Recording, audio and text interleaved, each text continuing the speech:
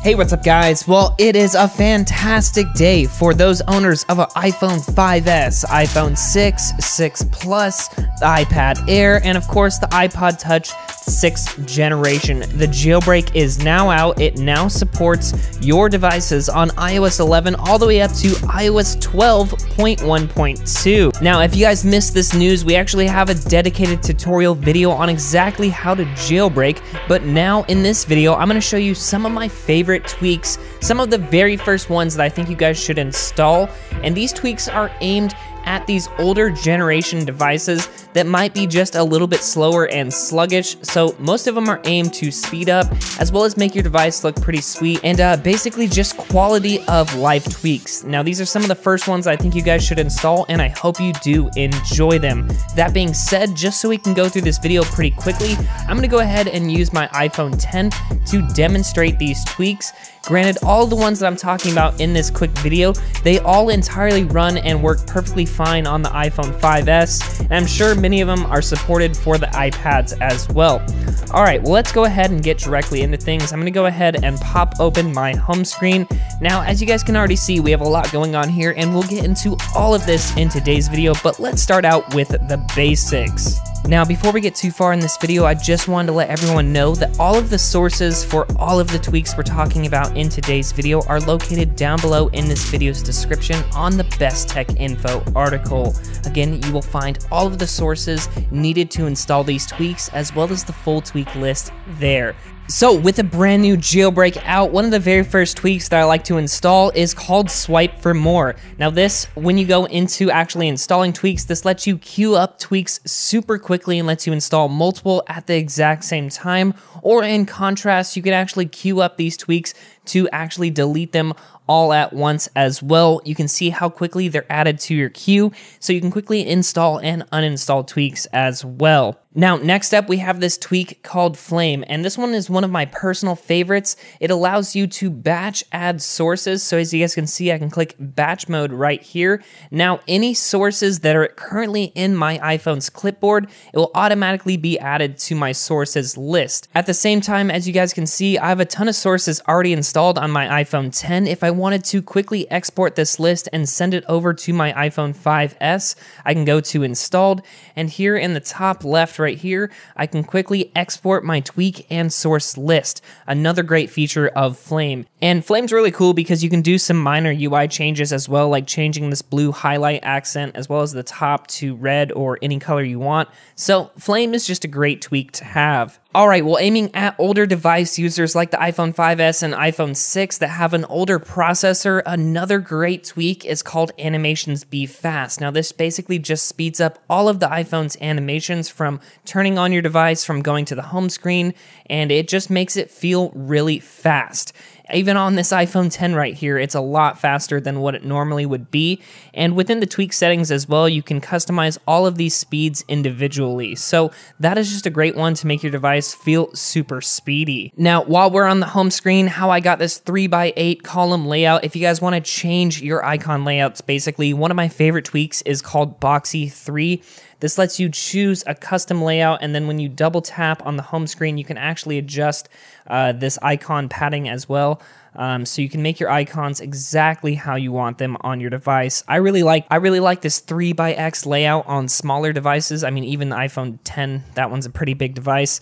But especially for the iPhone 5S's screen size, instead of 4 icons, I really like to have 3. Anyway, that one's called Boxy 3. Let's move on. So while I have this custom layout going on, I also have a few more things as well. I have Snowboard to give my icons this custom theme, and like 90% of my videos out there, the theme that I'm using and sticking with is called Lotus. I also have this tweak called Clean Home Screen to basically clean up my home screen and get rid of icon labels, page dots, and things like that. So that's a great one to have handy as well. Looks super sweet, getting rid of all that clutter on your home screen. Alright, well, moving on to a little bit more customization. One of my favorite ones, again, is called Noctis 12. Now, this basically just brings a dark mode to your iPhone, so things like the Settings app, like I was showing you, and pretty much all of your third-party apps as well, can take advantage of dark mode on iOS 12, and we actually have a separate video dedicated just to that if you guys want to see some more dark mode tweaks.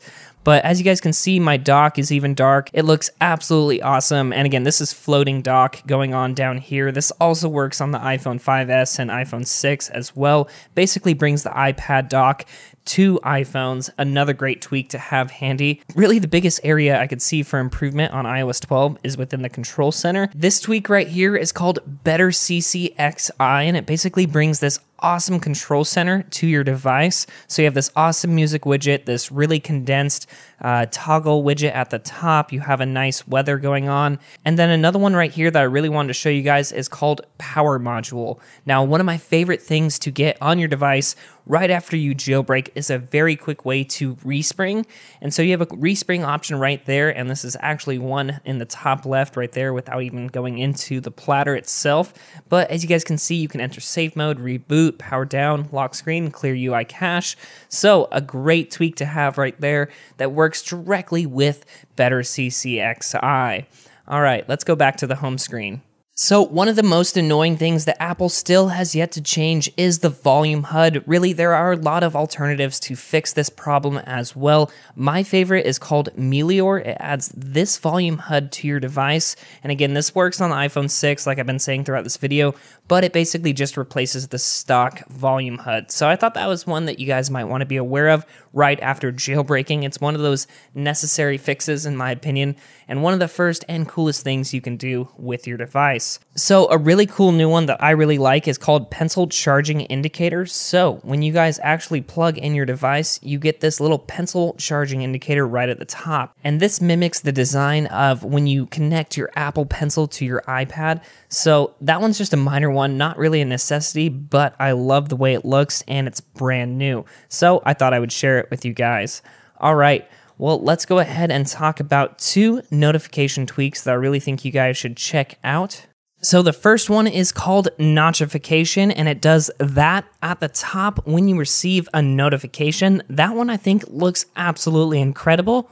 But again, this tweak also comes with a ton of extra stuff. Let's actually go into the settings app, not the camera. So if I scroll down and go to the tweak setting, go to Notchification, and if you go to animation, you can actually change a bunch of stuff. So these ones right here are actually set up for the iPhone 6, 6 Plus, iPhone 5S, but they look absolutely incredible. And these are not the only ones, they have other animations as well. So that's an all-around great tweak to have to customize your notifications. All right, and so for the very last tweak that I wanted to share with you guys, and this one was actually just recently updated for iOS 12. This one is kind of notification based.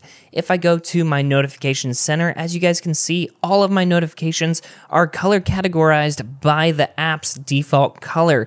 And this one is called Color Banners 2, and I think that one just looks absolutely fantastic with the iOS 12 stacked notifications, and it seems to be working perfectly fine.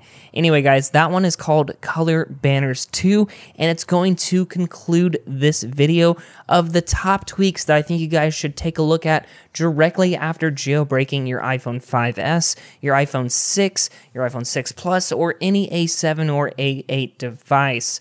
Anyway, guys, thank you so much for taking a look at my top tweaks list. Now that these devices are covered and they have beta support with the Unc0ver Jailbreak, the only thing left that Pwn has to do and what he's going to focus all of his efforts on is what has me most excited. A12 support, guys. Here we go. We are almost there. We are almost ready to have a jailbreak for the iPhone XS Max, the iPhone XR, and of course the iPhone XS. And hopefully the iPad Pros, the 2018 ones with the A12X processors as well. I can't wait to jailbreak these devices, guys. And if you guys want to stay updated when these are released, definitely subscribe to the channel. Anyway, guys, if you don't have time to watch a video every single week, we actually have a website which has a jailbreak status checker for A12 devices. So I would highly suggest to bookmark that page so you guys will be notified the second the jailbreak is released and updated for these devices. Anyway, that is the major things I wanted to cover in this video. Thank you all so much for watching. Definitely like, comment, and subscribe before you head out. But until next time, guys, this is Tony signing out.